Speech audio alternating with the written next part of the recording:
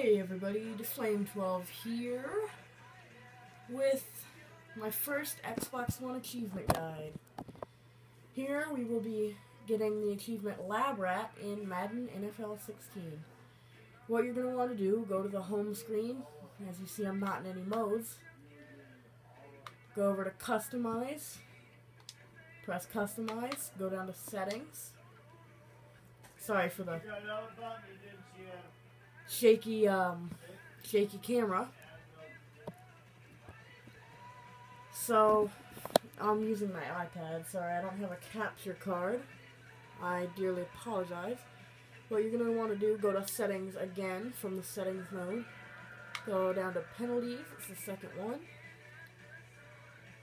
And then you're just going to want to change one penalty setting.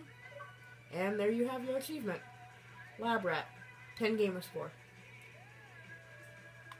And then you can just change it back so it's regular again. Well, on that note, I will see you all next time for the next Xbox One achievement guide. Peace out, everybody.